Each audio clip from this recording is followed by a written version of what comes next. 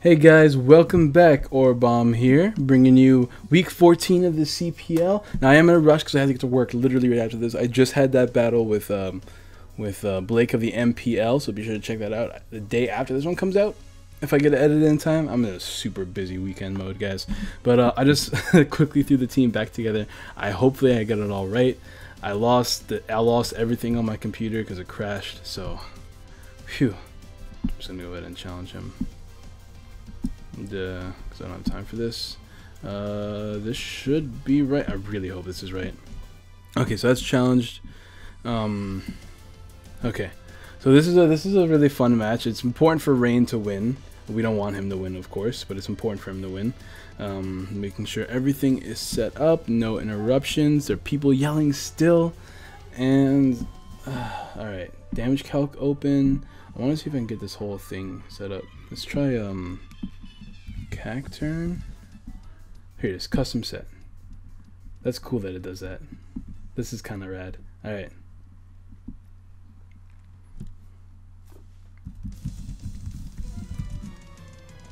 And oh yeah, I should probably pause. I'll be right back, guys.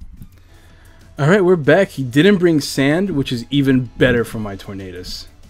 Like, that's amazing for my Tornadus. His lead here is most likely Omastar. I kind of want to just straight up lead with Cacturn. Hazards don't affect me too much in this game. Of course, I don't want them up. A Cacturn lead is kind of nice, though. Because Cacturn does the work to his team. That's not Cacturn, that's Quagsire. If he leads with Rotom, which he most likely will be doing. I mean, Cacturn's still my best bet if he leads with Rotom. I can actually lead with Gengar, though. Gengar outspeeds his whole team. I mean, not a Scarfed Rotom. Let's go with Cacturn. Let's go start the timer. We are set and ready to go. I like the Cacturn lead because I can actually Sucker Punch the Rotom if he wants to start with that. If he burns my Rotom, that would be kind of annoying, actually. That kind of makes me want to... I'm going to start with Gengar because I want to know if he's choiced or not. It's a nice Protect lead. Most likely Scarfed Mold Breaker Excadrill, which Rain still beats. Loading music, chill. Whatever, it's fine. I don't care. So I guess, let's see. Is that still my best bet? Gengar. Because if he leads with Excadrill, it's going to be annoying. But I do have Cacturn as a nice Excadrill counter. Actually, my Cacturn has a Spiky Shield. So Cacturn is still my good lead. Oh, this is bad for him. Is he going to stay in an attack turn 1? I'm just going to Seed Bomb. I don't think Hoopa gets Willow. I'm actually pretty positive Hoopa doesn't get Willow, or else Hoopa Unbound with Will-O-Wisp would be used more often, to be fair. I'm just going to Seed Bomb here. Wasn't really expecting the Hoopa lead. He's probably Scarfed Hoopa, or he's Substitute Hoopa. I'm not going for Sucker Punch this turn because 1, he's definitely switching out, and 2, if he does go for the Sucker Punch, if he does go for the Substitute, my Sucker Punch is going to fail. That's going to be an issue for my Cacturn. So Hoopa is not too big of a deal. I do have Aqua Jet with my Cacturn too, as he goes straight into Drapion, which is his best switch into this Pokemon. He's probably going to get up the Toxic Spikes. I don't know what else he would do though.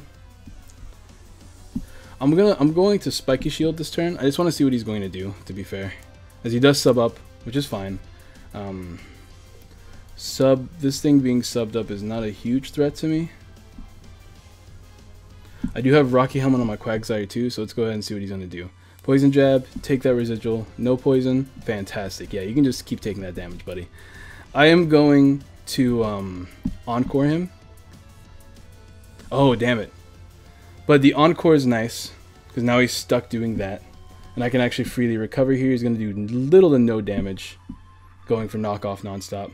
That actually gives me a free switch into Scizor, but I can actually, I'd rather recover, break his Substitute. I can actually Encore him to sub 2 later. So I'm just going to Scald here. Yeah, it's doing 21%. This thing's not a threat to me. Like, he can keep doing that if he wants. I don't care.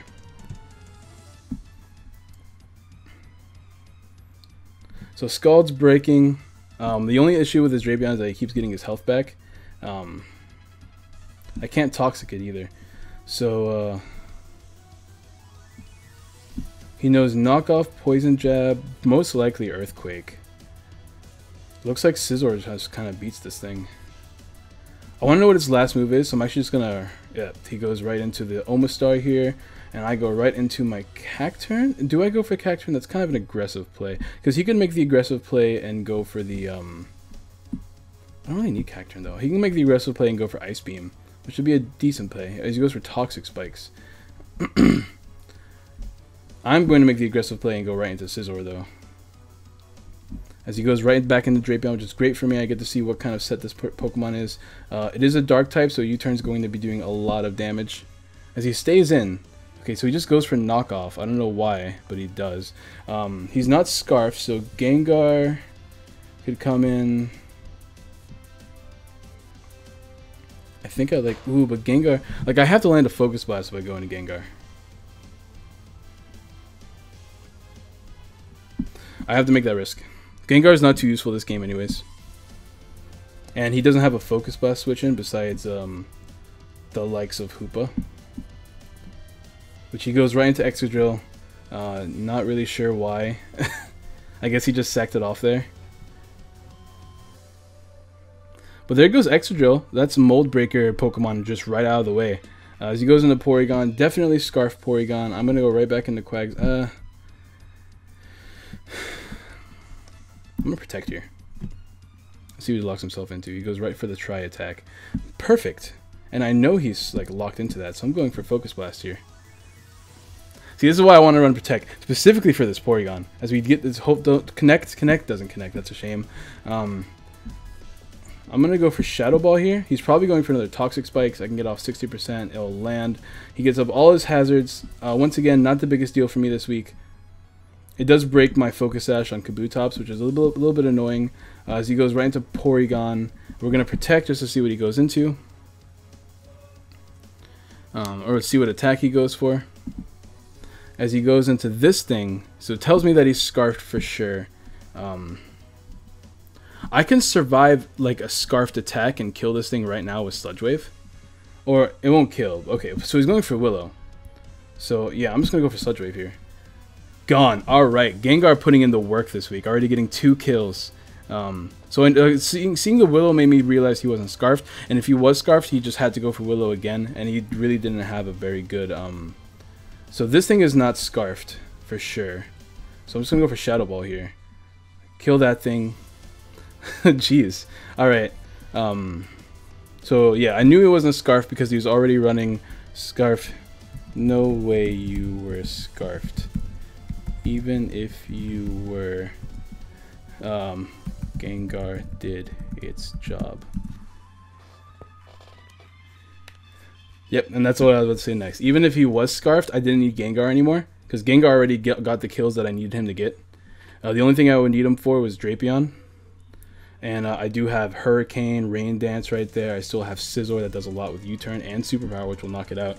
And I have Kabutops, which Waterfall's going to do a shit ton anyways. Even though I'm not a lot of speed on Kabuto, so that would be annoying. But Knockoff is okay because I don't need the Sash anymore, clearly. Alright, so what's next? Like, all I have to do is land Focus Blast now. And with Protect, I can scout out his choice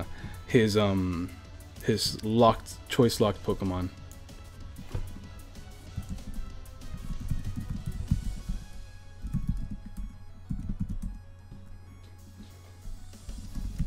Check the right Hoopa, buddy.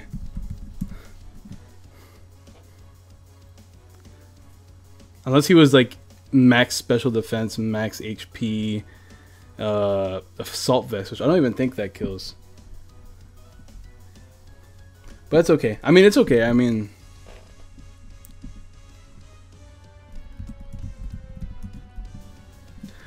I'm gonna go ahead and calc that myself because now I feel bad. If that's the case, I feel horrible.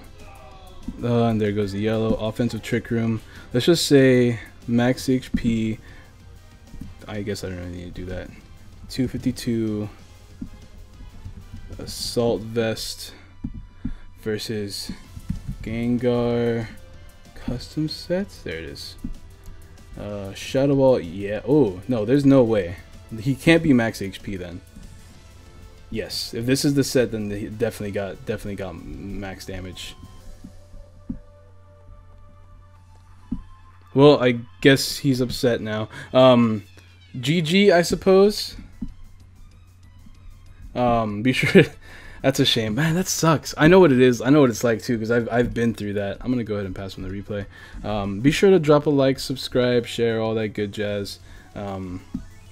Definitely unfortunate for my opponent Rain. I didn't necessarily mean for that to happen. And like I said earlier, I didn't need the Gengar, which is why I made that play. I guess it just kind of worked out for me.